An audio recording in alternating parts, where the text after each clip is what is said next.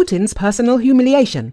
Atlantic Council pointed out the weakness of Russia regarding Crimea. There is a full-scale war in Ukraine, and from the first months of the confrontation, the Ukrainian side attacked Russian troops in temporarily Russian-occupied Crimea with all available types of weapons, including those provided by the country's Western allies. Western-supplied missiles played a central role in the battle for the peninsula, allowing Kiev to methodically deplete Russia's air defenses and sink warships, the Atlantic Council writes. The most striking attack occurred in September 2023 when Ukraine, with the help of Western cruise missiles, bombed and partially destroyed the headquarters of the Russian Black Sea Fleet in Sevastopol. If, for Putin, Kherson was a shame, then it was a very personal humiliation, the material notes. According to the publication, the important thing is that this did not lead to World War III. But the dictator withdrew most of the remaining warships from the Crimean coast to relatively safe Russian ports. The apparent inconsistency of the Kremlin's public position on attacks on Russian territory has a number of practical implications for the future conduct of the war. It highlights the flexibility of Russia's red lines and reinforces the perception that Moscow is primarily seeking to exploit the West's own fear of escalation rather than establish any real boundaries, the article emphasizes. Last week, it became known that Ukraine's main allies allowed Kyiv to strike some territories of the Russian Federation. After this,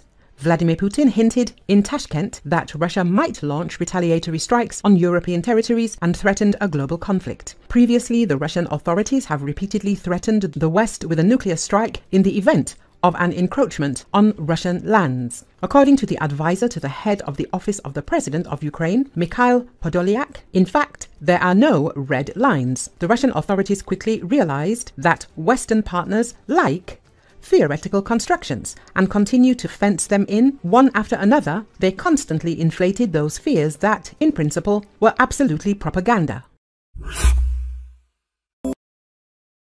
Macron annoys Biden on Ukraine issue. White House sees French president as a joker in card game. French President Emmanuel Macron, during a recent telephone conversation with American leader Joe Biden, proposed sending Western forces to Ukraine to train troops in the war zone. According to Politico, the US president did not support Macron's proposal. He expressed concern about the potential consequences of sending troops from any NATO country to places where they could be in the line of fire and escalate the conflict, according to two people familiar with the conversation. It is noted that the conversation ended without any solution. As the publication points out, Biden and Macron do not agree on several important issues.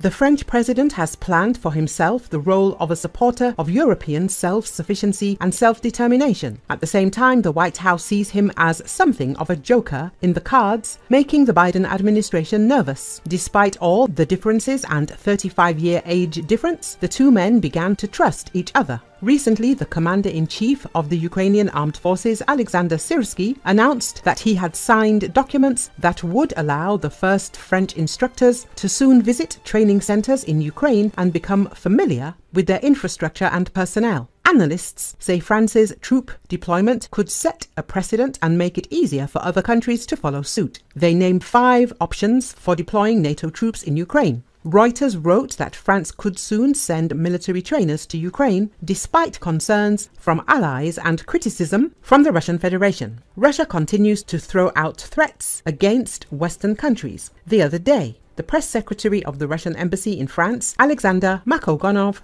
threatened to hit French instructors if they were sent to Ukraine.